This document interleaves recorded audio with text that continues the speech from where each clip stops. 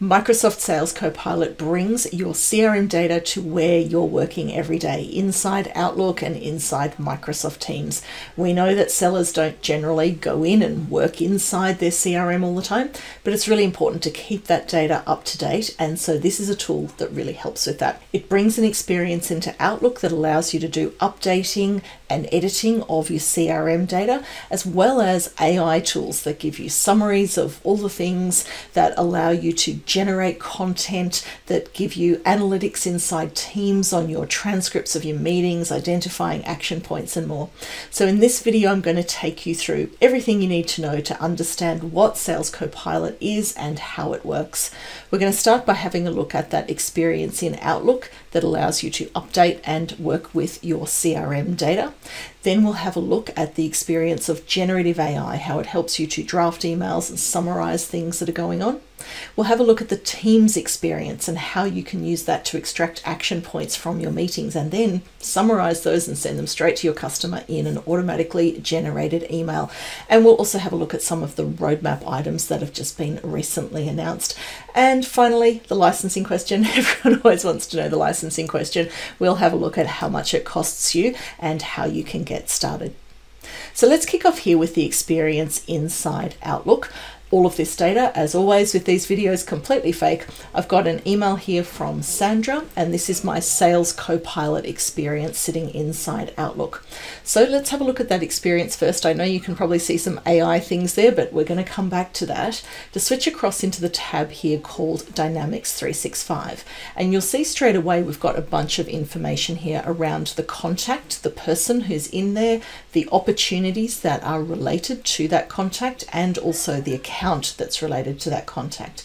Now, if you're using Salesforce, you'll have a similar experience that says Salesforce, and it will allow you to connect in the same way. If I go here and click through to Sandra's record, we've got some more details, and I can also go in and edit this. So let's say I found out something about her mobile number here was incorrect, or perhaps she's had a promotion and changed her job title. I can do all of those things here and just click update, and that will go straight through. So in terms of being able to keep your CRM data up to date, I haven't had to leave Outlook at all. Often that new information is coming through in here in the person's signature or details of the email, and I can just go in and edit all of that information. I can do the same with editing opportunities and accounts, as long as my admin has given me permission to do that. We'll have a look shortly at that experience, because the admin can set up what you can edit and what you can work with here, as well as the specific fields that are available to you, including stuff that's custom to you. So that's what happens when it's an existing customer. But let's take a look at when I get an email here from somebody new. So we've got Trish, we've got an email here with some stuff in the signature, and it has recognized that this person is not in my CRM system. All I do here is click add contact. It will automatically fill in as much as it can. So we've got the first name, last name, email, mobile phone and business phone there. It hasn't picked up the job title, but it's pretty easy to just go in there and type that in or copy and paste it in there. And I could also enter that company name to link her up to an account. Click save, and that has automatically just created that record. So that ability to do that data entry of incoming things just got a whole lot easier and faster, because honestly, nobody in sales really likes doing the data entry, do they? I can also choose to save that email to Dynamics, and that will appear in the timeline there. Now, before we get into these AI features, I do want to show you the experience for configuring those forms for that data entry. So first of all, you will need to be an admin to do this, and these are not settings per individual user. This is a setting for that whole environment that's connected to that CRM system. So we've got a very important part here, which is that you can opt in to use the AI features that I'm about to show you. But the forms that are inside the system, you'll see that by default, we've got contact, opportunity, account. Coming soon, lead will be part of this as well. So let's say I come in here, we can choose, do we allow new contacts to be created? So that's what I've just done, but you can enable that or not. We can also choose which fields are here and in which order. So let's say I wanted the mobile phone to be below the business phone. I can drag that down. Let's say I've put that in the stupid place. We can put it back again. Maybe I don't want people to edit the city, for instance, and you can turn off editing. I can add other fields in here. So anything else that is in my account record or in my contact record or whatever we're working with here. So let's say I wanted gender, and I can add that in, and we can put that into the system there and allow that to be edited, or to say, no thanks, I don't want that anymore. We can also choose the key pieces that appear on the abbreviated card. So when we come in here and have a look at this piece here, you'll see this has got Trish Weller CEO, which is her full name and her job title, and that's where this is coming from here, the company name and the job title. So you can choose other things in here. They need to be things that are in the section above so that you've got that short card and everything that's going on there. When you're happy with that, you can just click publish. You've also got the ability to come in here and choose other record types. So if you're working with custom tables and things, you can bring them in there. All of those pieces that we're looking at, if you've got your own custom fields on those data tables, you can bring them in there as well. So I've looked at this, for instance, in a non-profit scenario for fundraising, and you want to bring in lifetime giving. That's not a standard thing in the sales application, but it's been added in. You can have that sitting in the panel on the side. So whatever you need for your specific business or industry, you can very easily bring that in with that really simple drag and drop interface. Now I know we all want to see the AI stuff, right? So let's take a look at that. We come back in here and we've got highlights. So first thing, this is actually my favorite thing here, is the summary of the email. So this is actually going through and summarizing the email thread, and check this out, save summary, and then I can actually go in and save that against a record in Dynamics. Now I don't currently have an opportunity set up for that one. Let's go back to Sandra here and have a look at another example. So we've got the summary of the email. I can click Save Summary, and you'll see I've got a couple of opportunities related to her. There's an old one there I probably should have closed off, but it's related to this website design. I'm going to click Save, and then when I go into my CRM system, we'll find that saved in there in the timeline. Let's take a look at that opportunity here in the timeline. There we go. There's the AI generated email summary and all of the information there. It's saying it's coming from Sales Copilot, and that's going to give me all of the bullet points that are in there. So again, all of this is really designed around reducing the amount of manual work and manual data entry that goes on in a system, instead of having to write a summary of the email, because who does that? Guess what? AI does that. We've also got the ability to draft emails. So if you've used ChatGPT, basically same thing being brought into the context here. So let's say we go back to Trish and she's asked for an appointment, she's interested in learning more. I can click on this one here to say reply to an inquiry, and this will craft that. So those particular buttons that are there are designed to be specifically for a sales scenario, because this is the Sales Copilot. So it's actually working in that context and for those scenarios. So a couple of things that are important that are going on here that are a little bit different from just going out to ChatGPT to write this for you. Firstly, it's able to pick up the context of that email. So yes, it's looked at that. It can also check my calendar. So if you're doing something where the customer hasn't suggested a time, what it will do is go in and find the next available time slot with a half-hour break after your previous meeting and suggest that. The other thing that's really important here are these little footnote references. So Microsoft is very, very big on transparent and responsible AI.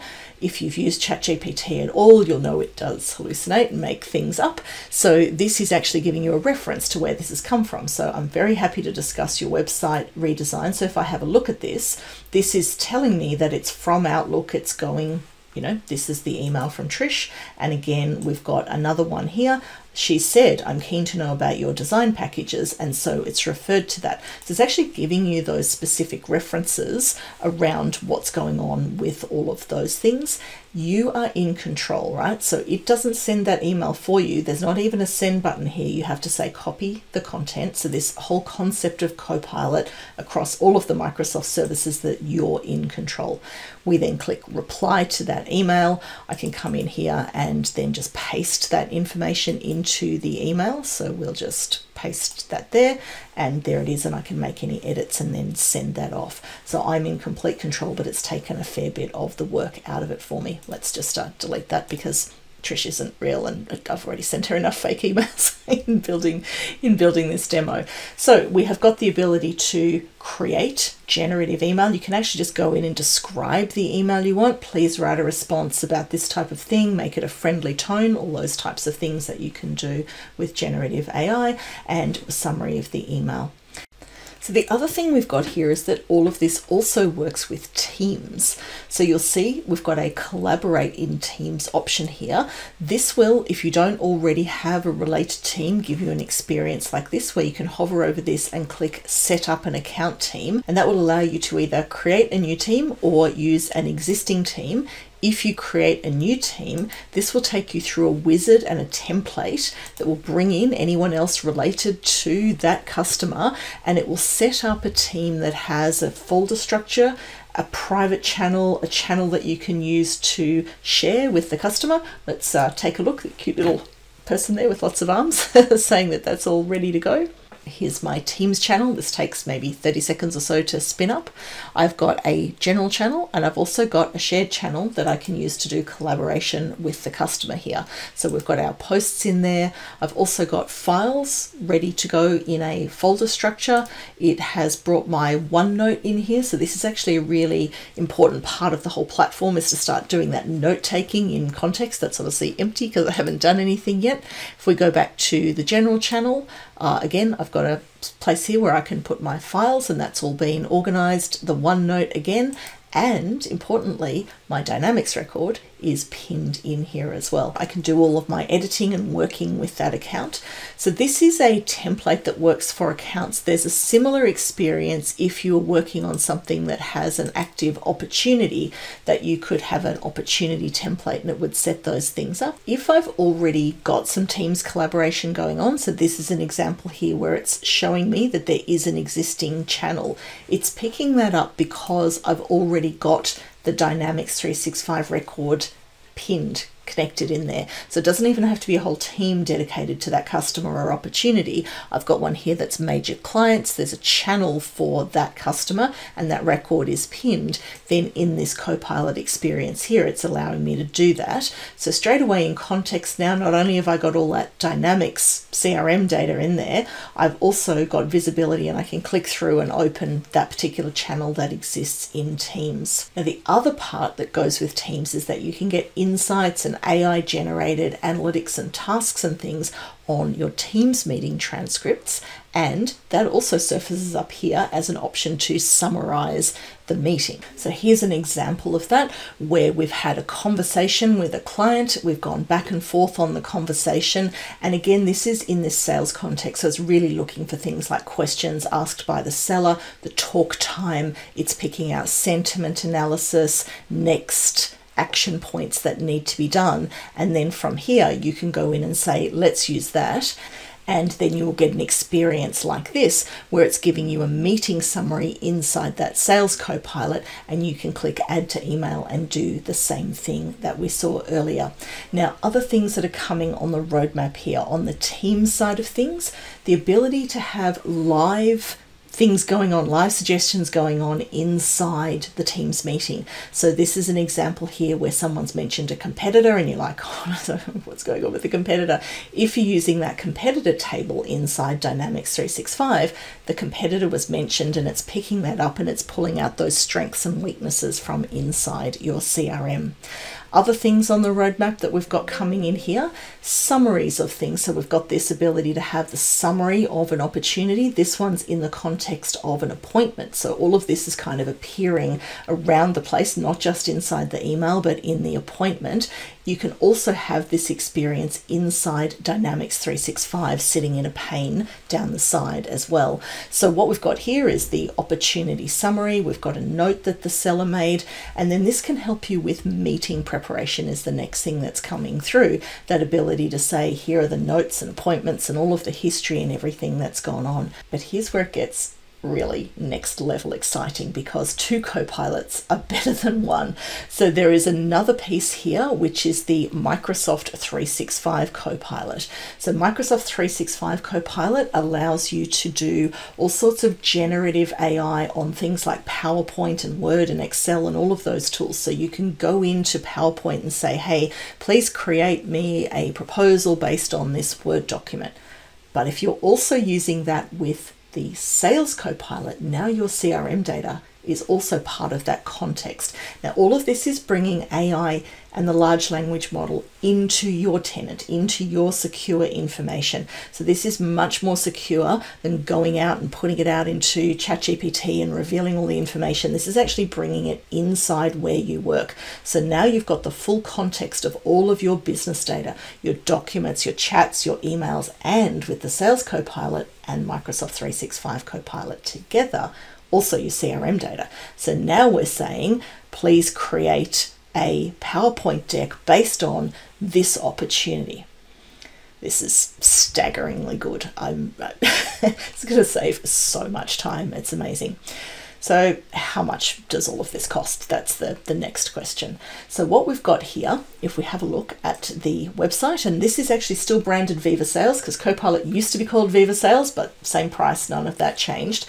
This is the standalone price. However, if you're a Dynamics 365 user, you're getting it included in the Dynamics 365 Sales Enterprise or Sales Premium license. So if you're buying it standalone, if you're on Sales Professional, and I would actually suggest now might be a time to review that decision if you can, because the value of those higher level Dynamics 365 sales licenses with this included is just amazing. But if you need to buy it standalone, if you're working with Salesforce, this is the US price per user per month.